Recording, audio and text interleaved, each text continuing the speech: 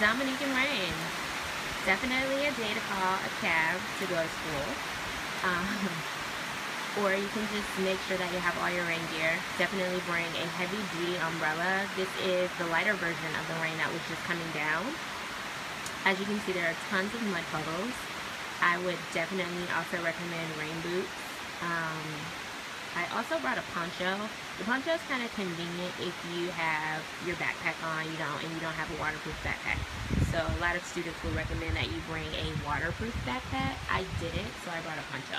It also was helpful when we went to the market, and it rained there. But as you see, it'll just come on and off and on. Just before this, it was sunshine and blue skies. So, and then it came down like a storm, and now it's slacking off again. So you get a little bit of this quite often, but you definitely want to make sure that you're prepared for it.